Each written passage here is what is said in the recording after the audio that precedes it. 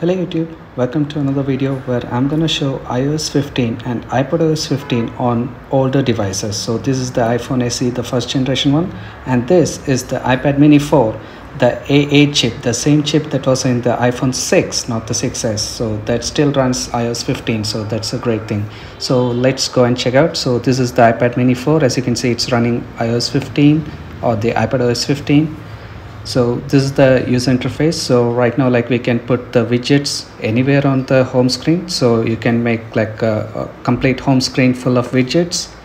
So that was earlier with the iOS 14, so which was a major update. So this is kind of a minor update, but the changes are incremental, and the visual updates, it's kind of more with the iPad than the iOS 15. That's because of the widgets, where earlier the widgets, it was just confined to the left side. So now you can put on the entire screen. So on the iPhone, so this is the iPhone SE first generation, as you saw right now. So I'm gonna show like how it is the experience. So this was the iOS 14, the iPadOS 14. So only it was confined to the left side. So and you had the option of 6-grid array of icons, so that is not there with the latest update. So you are confined with the 4-grid icons. So the left and right side is left blank, so that's for the widgets. So that's all. So now let's check out the latest features in the iPadOS 15. So first, let's check out the multitasking. So let me open Safari. Even the Safari is revamped completely on the iPadOS and mainly on the iPhone, the iOS. So that's a major change with the Safari, which I'll come to in a bit. So as you can see here, the tab color, the entire status bar, so it changes to the color, the accent color of the website. So that is kind of cool, and it fills in the complete home screen. So as you can see, the split view, so I just dragged it to the right or left, so it asked me to create a split view. So I can open any app that supports a split view. So for example, I have opened YouTube here, so that supports split view. And right now, like, I can interact with both sides of the screen. So I can even make it a smaller screen on either of the side, so that still works kind of cool. So again, this is running on the A8 chip, so it's running kind of smooth, so there is no issues. So I have been using the beta version from the first developer beta of the iPadOS 15, so it was kind of glitchy, and it got better and better from beta 3. Beta 5 was completely fine. So they have ironed out all the issues. So it's a no-brainer. So you can update with confidence even on the older devices. So right now, this is the split view, and you can just drag and slide it. So this is kind of a minimizing the application, and you can just open it back. And also with the newer iPad, so you can use the gestures. So most of the people, they just use the home button. So again, you can use the gestures with even the older iPad, so that works completely fine. It's completely smooth in here. And so the split view application, so it even comes with the option to cancel individual apps, so like that, and that's a cool thing. And now let's check out the features of the Safari. So as you can see, the Safari is kind of revamped. So that's just like the macOS Monterey. So you can add a wallpaper to it, so that's there. And also you can check out the tabs here. So you get a complete a web browsing experience, just like how you do on a laptop with the iPad. So that's a great thing. So the changes are kind of more pronounced with the iOS Safari update. So as you can see here, so I just closed the application, so you can notice like how fast it loads back. So that's again on the iPhone SE with the A9 chip. So that's still great. And this is the cool feature which I am kind of interested in. So you can switch between tab with just a swipe. So this works only if you have the address bar on the bottom of the page. And also you can add wallpapers, just like on the iPad Safari and the macOS Monterey, or even the previous the Big Sur Safari, where this feature was introduced. So that kind of looks cool. And as I mentioned, so we have the address bar at the bottom. So some might even feel it is a kind of a different move. So earlier we used to have the address bar on the top, so right now it is at the bottom. So again, like if you want the address bar back at the top, so you have an option here, so show address bar at top. So now it's just like a previous Safari. So but the problem here is like you don't get the switching between tabs or switching to new tab. All these gestures are not available here. So like if you require that feature, it has to be at the bottom of the screen to get this feature. But one thing that you miss here is the notes taking ability. So from the right corner of the screen, so that only works with the newer devices, so that's not here. And now let's check out the FaceTime features. And again, there are a few features which are still coming soon, so that might come with the iOS 15.1 or 15.2. So for example, the share play, so that's not here. And the universal control, so that's again not here. So maybe with the macOS Monterey we can get that. And now we can have FaceTime literally with Android phone or Windows. So you can just share the link, so just how you share your Zoom or WebEx link. So and they can join the call. So right now I have just shared it with me, and I might receive a message over here. And so even the messages app, it's slightly revamped, so I'll come to that in a bit. And so yeah, we have notifications over there, and this is the FaceTime link. So this is the same link that you can get it on your Android phone, and you can just join. So that will join via your browser, so there is no specific app for Android phone. So but still that is kind of cool, so you can invite more people. But again, the share play and all those features, so they are yet to come, maybe with the iOS 15.1. so there we can share your Netflix or YouTube, so or maybe like, and even the apps, they need to support that. And also you can share screen, so that was in the previous beta version, so that's share screen. So and again, most of the features, so they will not be coming to the older generation iPad or the iPhone with the previous generation chips. And mainly if you have a A12 chip, so it makes a greater sense of all the features that you can expect over there. So the previous ones, the A8, A9 or 8, even the A10, they don't have. So this is one of the main feature which I would miss in the previous devices, so that is live text. So with live text, what you can basically do is copy the text that is present in the photos or even in the camera application.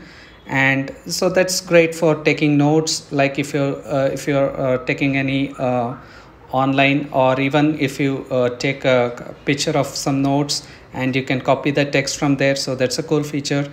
And again, like the Android folks, so like with the Google Photos, that was working. So now that you can directly do it with your iOS devices, but again you require a newer device, so A12 or above. So with the iPad mini 5th generation, so that works perfectly fine. And also any iPhone or the iPhone XS or XR, so that should be fine. And coming to the notes section, so I can just copy that text here, and boom, you have the text over here. So that's a cool feature, but again, you'll be missing out on the A8, A9 and even the A10 chip. So even the iPhone 10, it doesn't have that. And now let's check out the Photos application. So that's again slightly revamped, so nothing much over here. So you can have the photos data. So if you click on the photos, you can have like when it is captured or the date or and the size of the photo, which is cool. And this is one of the coolest features. So you can drag and drop the photos. Oh, something happened. Maybe, yeah, let's try that again. So let me go back to photos again. So you can just click on it. And once you click, so you need another hand maybe, or I might be doing it wrong, so correct me if I'm wrong, so in the comment section. So and you can drop it. So yeah, right now it appeared. And so this is drag and drop. So this works across all the Apple applications, so even from files. So if you have some file on your files application, from there you can copy paste them to any of the Apple applications like messages. and it even works with the older devices, so that's kind of cool. So even with the iPad mini 4 or the iPhone SE first generation, so that works completely fine. And yeah, so that's here. And like yesterday I updated to the iOS 15, so that is 9 years before. With the iPhone 3GS I updated to iOS 6 long time ago. So another great important feature is the focus mode. So that's across all the devices, so there is no restriction. So even from the basic iPhone, the iPhone SE, it supports this focus mode. So basically these are the profiles, as you can see. So right now I have set the work profile here. So I have the people who can contact me during work, the applications that will send out the notification, or I can even set the home screen which would suit the only the work applications. So for example, I can just have Outlook, Teams, and the applications that I could only interact during work, so that no other application like social media can disturb me. And another important feature for this is here, so that is the notification summary. So if you have notification turned on for application, so you don't need to turn it off completely. So this notification summary, it can give the complete summary of the notifications that you will get during the day, and it would be muted for some time, and during the particular time that you set here, so all the notifications, it would come as a summary, so that will not disturb you during your work or sleep, or you can set up that completely. And here is a quick message from my friend with the focus mode. So as you can see, like everyone is quite interested on the focus mode. So that is one of the standard features of the iPhone or the iOS 15. So let's now run some Geekbench test. So this is the iPad mini, so it runs on A8 chip and 2 gigs of RAM. So it's a pretty old one. So right now, like we have the A15 Bionic, so that's kind of the latest chip that we have with the iPhone 13 series. And this is the the iPad mini 5. So this has the A12 Bionic. So the A12 Bionic gets all the features that is with the iPadOS 15, so which is a great thing. And now this is the iPad 7th generation, the basic iPad. So this runs the A10 Fusion chip. So this again misses out on few of the features that we are getting. And this is the iPhone SE. So this runs on the A9 chip.